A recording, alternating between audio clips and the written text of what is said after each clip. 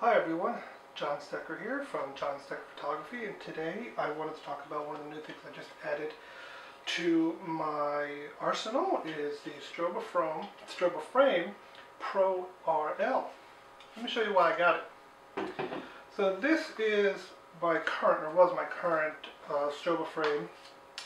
I forgot the model number, but it's out there. Worked very well for me for years, loved it. I used it for wedding photography, event photography, portraits, all that stuff. But over the years, I've noticed an issue, especially if I put my battery pack on the bottom. Let me show you.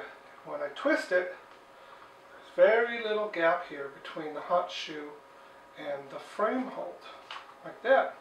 In fact, I lose it altogether if I've got the battery pack on. Now, heaven forbid, if I wanted to put something on here like a mini TTL from Pocket Wizard, it'll fit in there, but I can't turn it.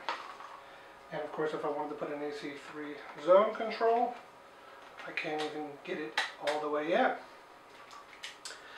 I could take the battery pack off, but even then, it would still be a tight fit.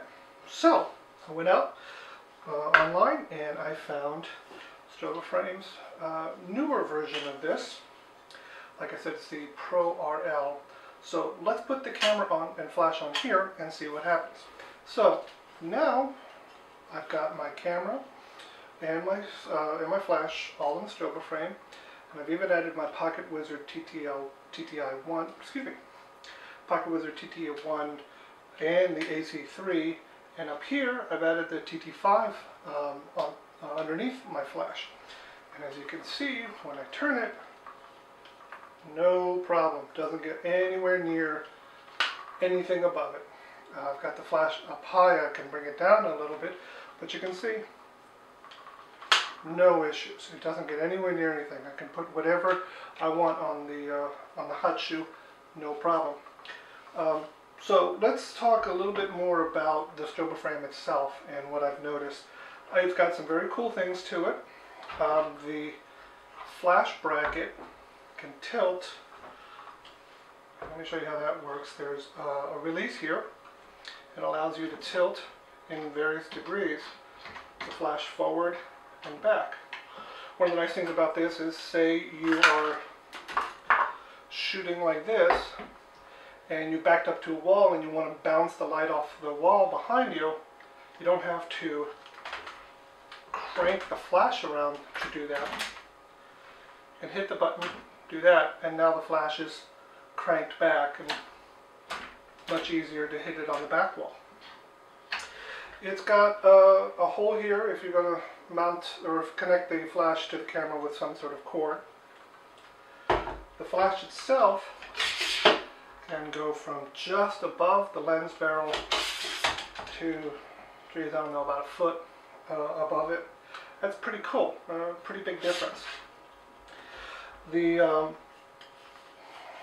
As you can see, since it's a Stroboframe, it pivots right on top of the same center line, so there's no issue about moving your flash back and forth. There is a lock on this model that wasn't on the last model, which is a definite improvement. When this is down, it won't pivot.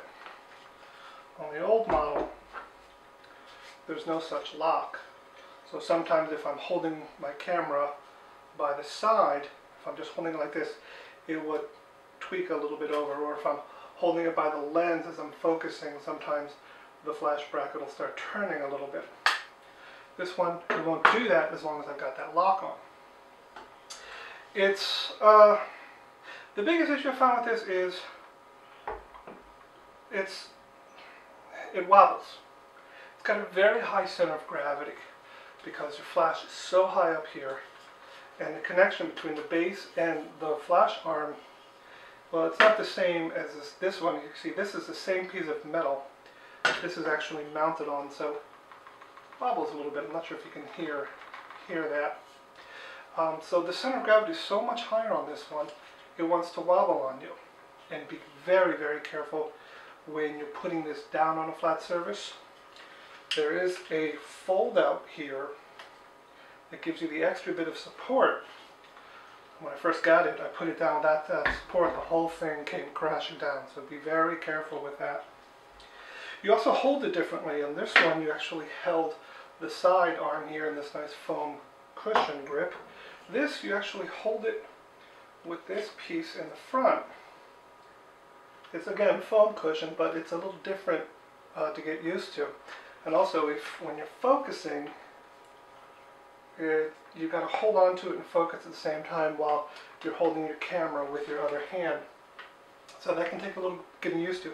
But one thing I found out was very important was when it came here, you can see on the back plate here, I hope you can see that, there's 6 different screw holes. So the camera platform can be up and down by almost 2 inches. And when I got it, it was on the second highest. I dropped that all the way down to the bottom. It does 2 things. Number 1, it drops the center of gravity down further, so it's more stable. Number 2, it brings the lens barrel closer to my left hand while I'm holding it. It used to be up here, so it was harder if I wanted to zoom back and forth. So I recommend, unless there's a very important need for it, drop it down to its lowest level down here when you first get it. And it works much, much better that way. So again, biggest drawback is a high center of gravity. The other drawback is, I'm not really sure how I'm supposed to hold it if I'm just resting. This is sort of easy to just, hold it like this on your side.